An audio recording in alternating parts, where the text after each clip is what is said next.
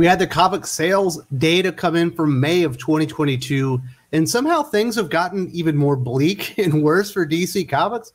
For the most part, Batman has been a steady seller, and that remains the case.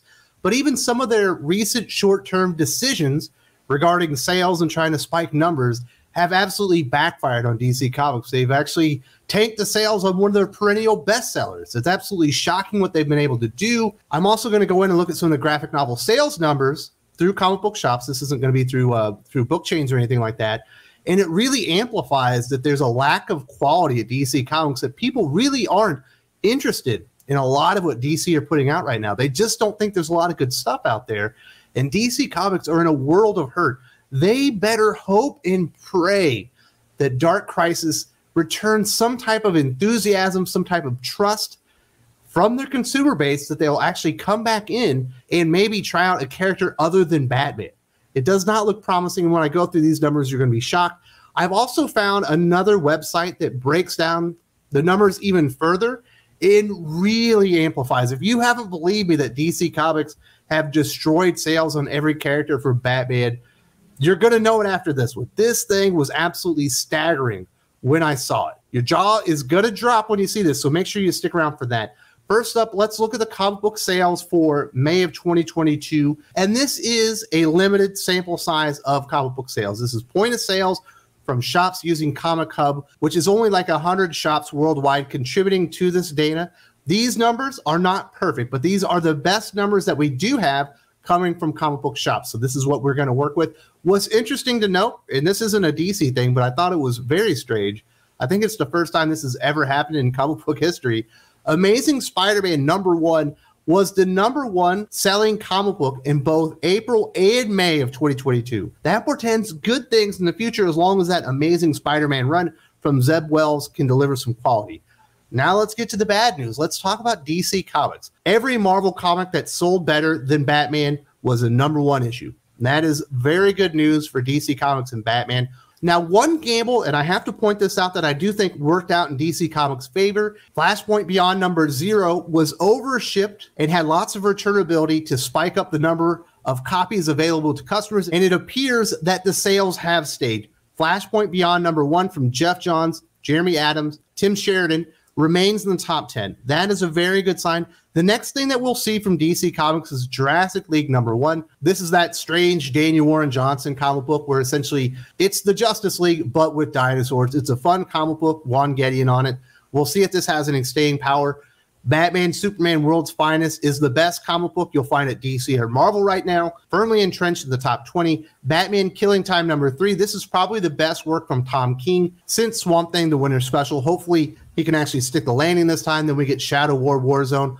Josh Williamson's Shadow War crossover event between Batman, Deathstroke, Inc., and Robin. Then we have Batman Beyond the White Knight #3, Nightwing '92. Really, this is the only comic book not starring Batman that is in the top 50. Not shocking, but he is a Batman-related character. You will not see anything else in this top 50 list that doesn't have Batman featured on it. Justice League '75. This comic book actually debuted the month prior. Obviously, there was a lot of interest in the death of the Justice League, and the sales maintained through May of 2022. And finally, rounding up DC Comics entries into the top 50 is Batman Beyond Neo Year #2. I'm wondering, did you all notice what was missing? A perennial top 50 comic book. They've already destroyed Superman. They've already destroyed Action Comics. They've already destroyed Flash. Did you notice the legacy comic book that is always in the top 50 that is no longer there? Detective fucking Comics. Somehow DC Comics, with their decades of experience in marketing to their audience, have turned people off to Detective Comics, one of the comic book series that collectors love. They want to keep their Detective Comics ongoing collection ongoing, yet they have managed to talk collectors and readers out of continuing to support Detective Comics. What happened? They gave Marinko Tamaki a 12-issue weekly comic book event called Shadows of the Bat, and what was it? Absolutely terrible. There's no way anybody at DC Comics could have looked at Shadows of the Bat, read the synopsis, and saw how this was going to play out and said, you know what? This is so fucking good. We can't release it over 6 months. We can't release it over a year. This must go out in a 3-month period. That book sucked so bad, people stopped reading Detective Comics, and I don't blame them. Marinko Tamaki was doing perfectly adequate before then. Then we got into that event book and it was trash. Everyone noticed it. And not shockingly, DC Comics customers called their bluff and he said, you know what? Now that you've overcharged me for this stupid event that I never asked for with this creator that wasn't ready for it, I am going to step back and stop reading Detective Comics. I wish I could call this shocking on the part of DC Comics, but they've made so many stupid short-term decisions, cash grabs that have blown up in their faces time and time again, and they keep doing it, and it's only going to get worse. Now let's look at the graphic novel sales. There's some interesting stuff to glean here, although this is slightly misleading, and I'll explain that here in a second. When we look at the graphic novel sales for May of 2022 through comic book shops, what you'll notice is there are only 2 DC Comics in the top 20 for the units shipped list. I decided to include both because there's only one on the dollars sold list. That's even worse. Typically, DC Comics mollywops Marvel when it comes to graphic novels. Marvel has traditionally outsold DC Comics when it comes to floppies, but DC has always dominated Marvel when it comes to graphic novels. But DC Comics aren't delivering a lot of quality, and the only thing people are interested in are non-superhero books, at least the new stuff that DC Comics are putting out. Here you can see Sandman Volume 1, as well as Nice House on the Lake Volume 1. Wouldn't it be great right now if DC Comics had, I don't know, an alternative label where they could put these stories that maybe weren't really superhero related, but they were cool comic book stories and they could keep them in the DC Comics family? I don't know, with something, I would call it Vertigo. I would call it Vertigo. I think that's a good name. Oh, wait, DC Comics had that and they destroyed it 2.5, 3 years ago. When we look at the graphic novels by dollars list, you only have Sandman #1. So DC Comics didn't even put out a collection or an omnibus that really penetrated the audience. Now, this is slightly misleading. I will give you that, because if you look at like the top 100 graphic novel sales through comic shops, DC still has the most sold, but we're seeing significantly less interest in DC Comics graphic novels. I already highlighted that when I looked at the 2021 graphic novel sales through book chains, where DC Comics almost all of a sudden just fell off the map, and it's starting to happen in comic book shops as well. Now, if you don't believe me that DC Comics is having problems, and all people, I've heard it before, well, maybe they're just really kicking ass and taking names at 50 through 100. And certainly there are some DC Comics in there. You're going to see Superman, Son of Kal and stuff. But once I break this down, you guys are going to be shocked. I found this site called comicbookrevolution.com. Every month, they do their own sales analysis, and they break everything down into the top 200. If you want a really good comic book sales breakdown, as far as the Comic Hub numbers, I suggest going to Comic Book Revolution. And I will say this, these numbers are from April of 2022, so they're the month prior, but they do highlight and really illustrate what I'm talking about. Unfortunately, they haven't released their May of 2022 sales charts. First, let's look at the Batman family of comic books. There's some really interesting stuff here. There you see Detective Comics 1059 in at number 68. Perennial top 20 selling comic book, obviously drifted out of the top 20 when Mariko Tamaki took over, and after her event, dropped it all the way out of the top 50. And there's some really interesting stuff when you start looking outside like the top 75. Catwoman just had a new writer come on, Tinny Howard. Everyone's told it's great. No one's buying it. I Am Batman. Everybody wanted John Ridley's take on Batman. Jace Fox Goes to New York City, completely DOA.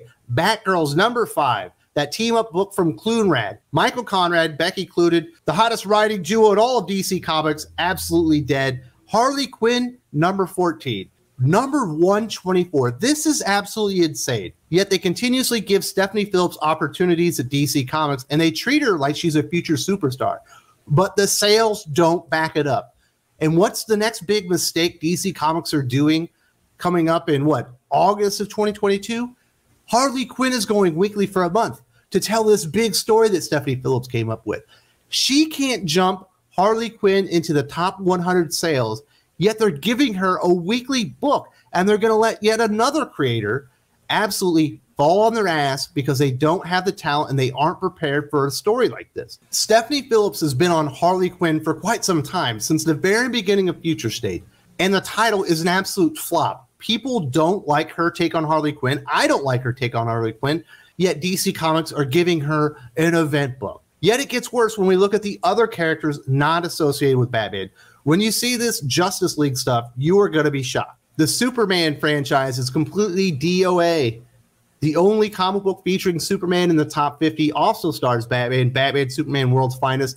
Thankfully, that's an actually good book. Superman, Son of Kal-El, despite having worldwide exposure just a few months ago for the coming out party for John Kent, is an absolute flop. The main Superman title is a perennial top 20, top 25 seller. People have absolutely lost confidence and faith in DC Comics' ability to deliver Superman stories.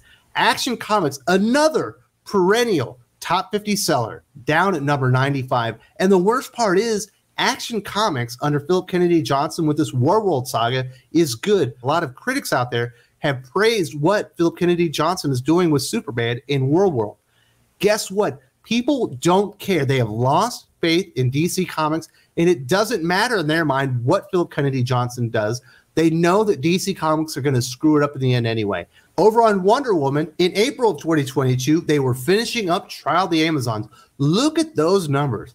Number 89, Trial of the Amazons, Wonder Girl number 2. The Wonder Woman book is at number 91. That's a Trial of the Amazons tie-in. And then finally, the final issue, the final chapter of Trial of the Amazons, number 115. Absolutely disgraceful. And what did we get after this? The Nubia Coronation special, as well as Nubia Queen of the Amazons. It doesn't matter how hard Vita Ayala and Stephanie Williams fail.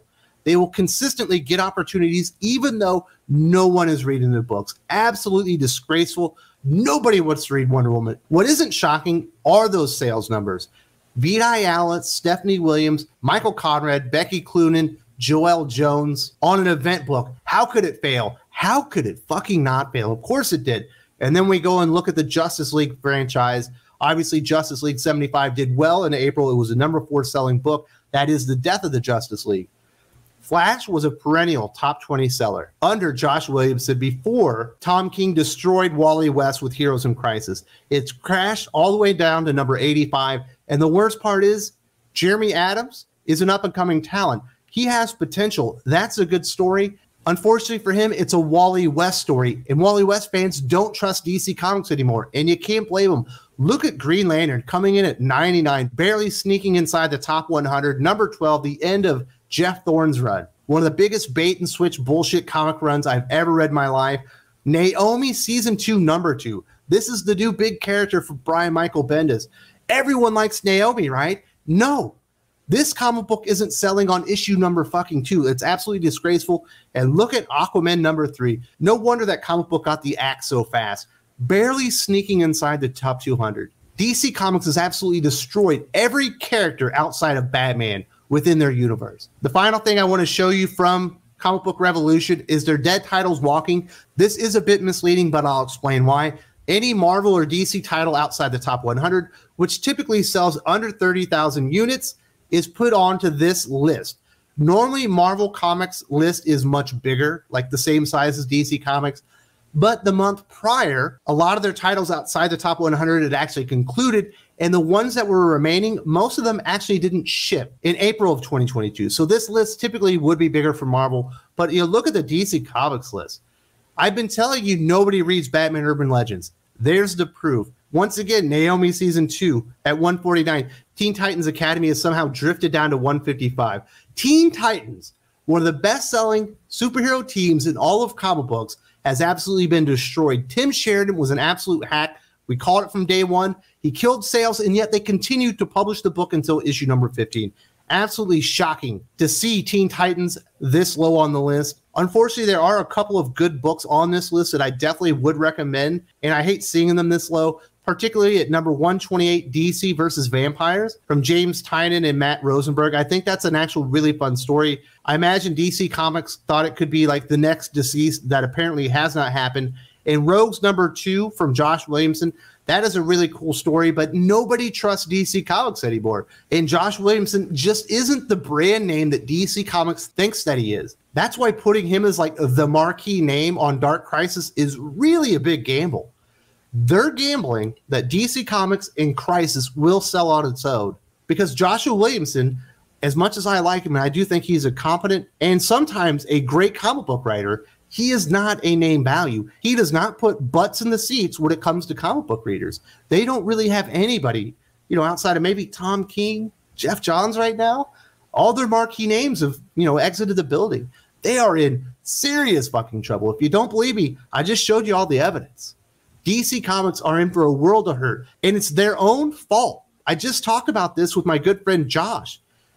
We broke down how DC Comics essentially destroyed all their characters outside of Batman. We go through every single one of them. We talk about DC Comics' creative decisions that sunk Superman, Wonder Woman, Green Lantern, Flash, all of them. Definitely check this out if you want some more information on why their numbers are so terrible.